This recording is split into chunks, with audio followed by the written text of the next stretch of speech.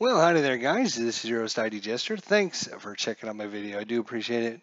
Welcome back to the John Tiller software video tutorial series.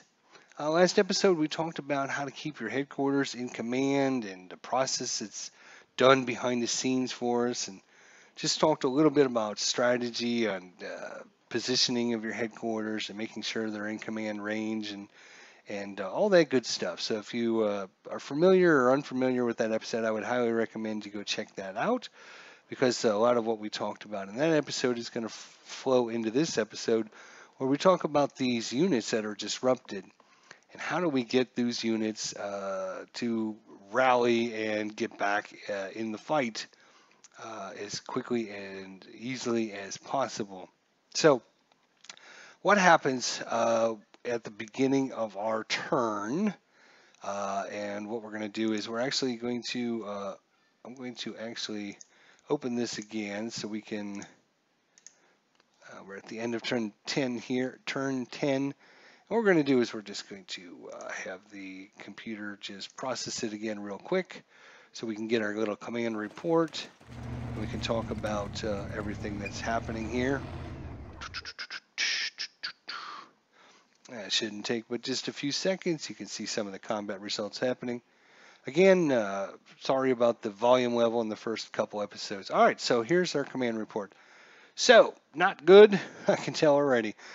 5 out of our 10 headquarters are out of command. So they broke down the chain of command for us really badly this turn, and that's not good. So 5 of our 10 headquarters are out of command, which means only 2 of our 6 units passed their disruption or broken check, and we're going to talk about that, how that happens in this episode. But you can see low percentage chance or low recovery is due to the fact that our headquarters, a lot of our headquarters are out of command. So definitely watch the headquarters and keeping them in command.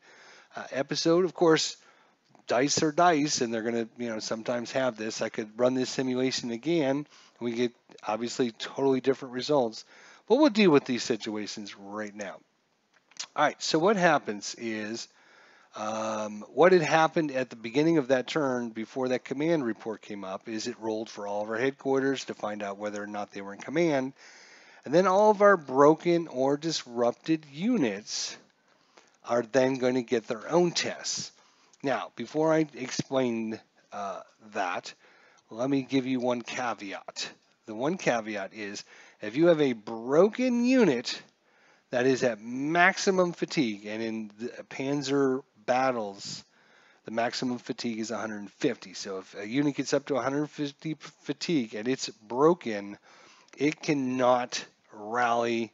It doesn't get a rally attempt. You have to get the fatigue down so it's not maximum, and then it will get a test. So every unit that's disrupted or broken and not at maximum fatigue is going to get a range test to their headquarters. So whatever headquarters it belongs to, and of course if you're not sure, we can go and turn on the highlight organization here. So when I click this headquarters, so this headquarters is involved with all of these units, even this one way up over here.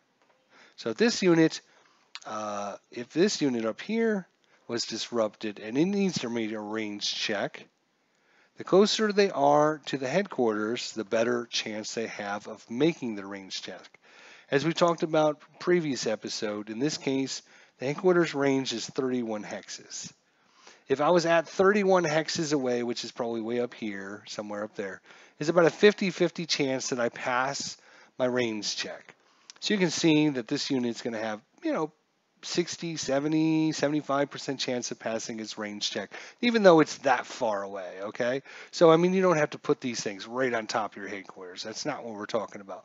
We're just talking about keeping it in a, 10 to 15 hex range away. It doesn't even have to be that close. And of course, every headquarters is going to be different. So you want to, check your headquarters and find out their different ranges because some of them are going to be different. We look at this headquarters over here. This is the Ox and Bucks headquarters. It's only got a range of 12 hexes. So at 12 hexes away, its units, which are these guys here, would have a 50-50% chance. So, 1, 2, 3, 4, 5, 6, 7, 8, 9, 10, 11, 12. So it was over here, it have a 50-50 chance. So if these units were disrupted and they would need to make a range check, they're only going to have maybe a 55 to 60, maybe 70% chance of passing that range check. So the first thing that happens is it's going to roll for all the headquarters to find out if they're in command or not in command. Okay? The second thing that's going to happen is all of your units that are disrupted are then going to make a range check to their headquarters. If they pass that test, if they pass the range test, then they automatically get a morale check. Okay? So we're testing our range to find out whether or not we get a morale check. If we pass the range check, then we automatically get a morale check. If we fail our range check, then another dice is rolled, and you have a 50-50 chance of passing or failing. So if you fail your range check, half the time you won't even get a morale check. The other half of the time, you will. So if you fail your range check, half the time, 50-50, 50% chance you'll pass and you'll get a morale check, 50% of the time you won't. So getting those range checks to pass, obviously very, very important, because if I pass my range check, then I automatically get a morale check. So how does a morale check work? Good you asked, glad you asked. The morale check is basically going to be a 6-sided dice. There are 6 levels to your morale: A, B, C, D, E, and F. A is assigned to 6, B is assigned to 5, C a 4, D a 3, E a 2, and F a 1. A 6-sided dice is rolled, and if it's equal to or less than your morale level, then you pass and you recover. You pass your morale check and you recover from your disruption. So let's look at, let's view our, highlight our disrupted units. Here we go. So let's look at this disrupted unit over here. This disrupted unit has a morale of C. A C is a 4. Okay? So the first thing it needs to do is it needs to pass its range check to its headquarters. If it passes the range check, then it automatically gets a roll for morale. So it either, if it failed its range check to the headquarters, then it had a 50-50 chance of getting a morale check.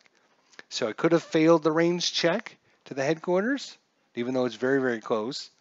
It's probably maybe a 90% chance of getting that to pass. Maybe it rolled 99, who knows? If it would have failed that range check, then it rolls another dice, and 50% of the time we passed, 50% of the time we failed, so maybe we failed that. It's hard to say. The other way it could have failed this is it might have passed the range check to the headquarters, but because this is a morale of C, it rolls a 6-sided dice, and if it's 4 or less, it would pass. So it could have rolled a 5 or a 6 on the morale check, and it also would have failed. And so it could have failed, multiple different ways. We don't know what happened, but obviously it didn't pass its morale check. So we've been talking about keeping these units, again, and I hate to sound like a broken record, because you guys are probably sick and tired of me saying it, but keeping those units with the best morale possible and keeping that fatigue level down, keeping babysitting your units and keeping them in good working order is ultra important for lots of reasons. We've gone through episode after episode after episode showing you why it's so important. And I think, I didn't understand this about John Taylor games for the longest time, until I started really delving in and looking at the system and trying different scenarios and watching what happens when the computer runs their turn, and keeping the fog of war off so I can actually, what's this guy got here? Okay, all right. Rereading the manual over and over. I've probably read each of the different manuals 6 or 7, maybe 8 times. And it's taken me a while to comprehend all this stuff. So that's why I'm passing this video tutorials on to you guys, is so I can kind of help you understand all the things it's taken me months and years and many, many experiments to kind of figure out. So again, disrupted unit, it's going to look at its headquarters, it's going to do a range check, pass the range check, what happens? Automatically gets a morale check. If it fails the range check, then if 50% of the time it will get a morale check, 50% of the time it won't.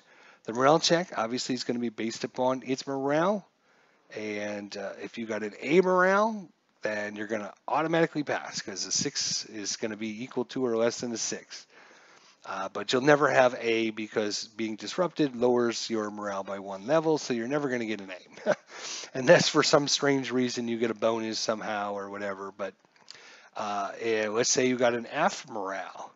An F morale, you got a 1 is equal to F. So on a 6-sided dice, you need to roll 1, which is basically going to give you a 16% chance of getting a morale check passed. If you had a D morale, that's a 50-50 chance. So, you got to make a range check, you got to pass your range check, and then if you fail the range check, you got a 50-50 chance, and then another 50-50 chance if you have a D morale. So you got lots of things to cause you to fail. So keeping those units, the headquarters in command, keeping them, again, you don't have to put your units right on top of your headquarters, okay? We're just talking about keeping them not, scattered all over the map. This guy, even though he's way up here, he's part of this headquarters. He's still well within the range of this headquarters. It is, this headquarters actually has a range of, oops, got to click on the headquarters first. That's not the headquarters, Kirk. Let's try again. There we go. The headquarters here has got a range of 31 hexes. Yeah, plenty, way out here. So, you don't have to put them right on top of your headquarters. Just keep your headquarters, close enough that, you're going to give them a 60 or 70 or 80% chance to pass these range checks. Obviously, if you got 70 and 80% as opposed to 40s and 50% chance, you're going to pass a lot more of those range checks. If you pass those range checks, then you automatically get a morale check. If you don't, then only half the time you are. Last thing we need to talk about is headquarters that are disrupted.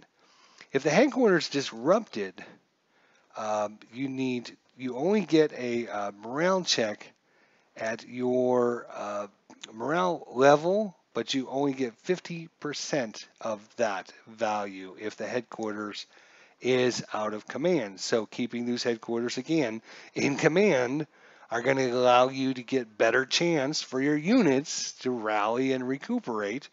If your headquarters are always out of command, your units are always going to be disrupted, you're going to not play well, and the computer's going to beat you. You're going to get mad and frustrated with the system. You're going to uninstall the game and say, well, this game's stupid, I don't like it, when you don't understand the concepts that are happening behind the scenes. Keeping your headquarters in command, which, we did, I forget what it said, how many were in or out of command on this go around. And obviously, we can open this scenario again, and we're going to get totally different results because, random dice rolls. Make sure the AI is on fast processing. We're going to just advance to the next turn here as I talk. So your headquarters disrupted, what's going to end up happening is all those units that it's involved with are going to fail, or they're going to have 50% less chance of passing their test. So, you take your D check, and all of a sudden you take your D check, and normally you have a 50-50 chance of passing a D. Well, if your headquarters is disrupted, then all of a sudden you got a 25% chance because you only get half that value. If you have an F morale, you normally have a 16.666% chance. We only get half of that, so you're going to have 8.3333% chance of passing that test. So you can see how everything works together. So we ran this scenario again. 6 of our 10 headquarters out of command. 1 unit of our 6 passed. So you can see more headquarters that fail, less chance of your units recovering. Okay, and normally what ends up happening, if we look at our headquarters here, what ends up happening, as we talked about in the headquarters section, is your supreme headquarters on the map, which is in charge of everything, organization. So when I highlight him, you see I got everything on the map. If it fails its check, then all the headquarters underneath it that fail aren't going to get their double check. They're not going to get another check. And so they're going to fail their tests as well. And then when they fail their tests, what ends up happening? All your disrupted units are going to fail their tests. So usually when you got bad results for your headquarters, a lot of them out of command, it's disrupted out of command. This guy's out of command over here. When your headquarters fail their tests, units are not going to recuperate and they're not going to rally and they're not going to get these extra tests. And it's going to be super hard to, this headquarters now out of command. This unit didn't pass this test.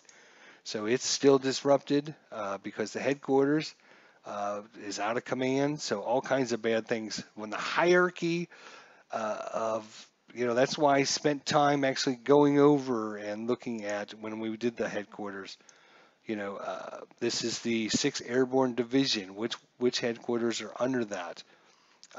Understanding the hierarchy of your units with the headquarters, because the headquarters are going to determine whether or not those units it is in charge of are going to be, that's your fighting force, whether or not they're going to recuperate and rally. This guy's going to be no good to me this turn. I got to get him out of there. He's going to be in big trouble.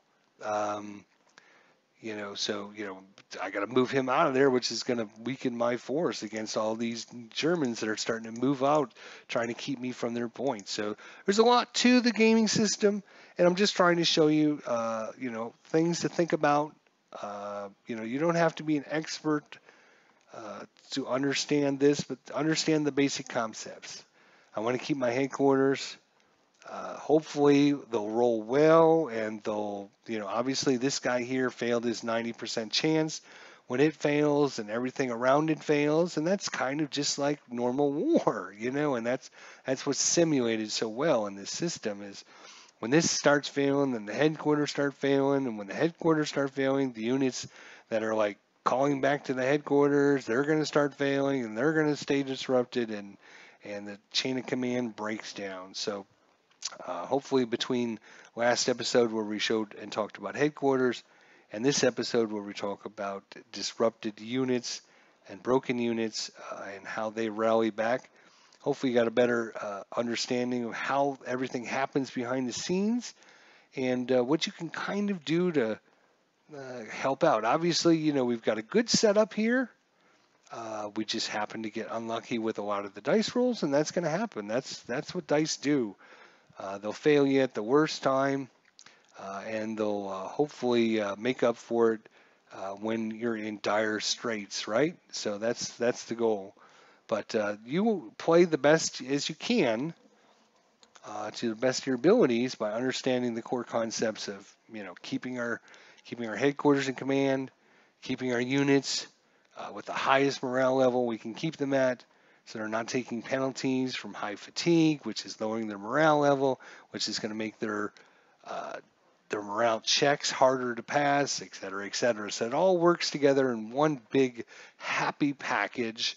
And everything that we talked about pretty much transfers from this game system to Panzer campaigns, to First World War I campaigns, the Napoleonic series. A lot of everything that we've talked about translates. Now, some of the numbers might be different because of the amount of units on a counter and the distance in the hexes. So all that might be different than what we talked about, but the core concepts will stay and remain the same. Keep your units in good working order. Will help you function better as an army and be able to get your units to do what they, what you ask them to do, and hopefully will give you more enjoyment with the John Tiller battle systems. So appreciate everyone's thoughts, comments, suggestions. If you have any, be sure to leave it in the comment section here on YouTube.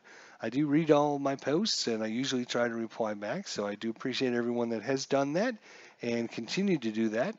And we'll see you guys in the next episode. Thanks so much for watching. I do appreciate it. and take care until next time.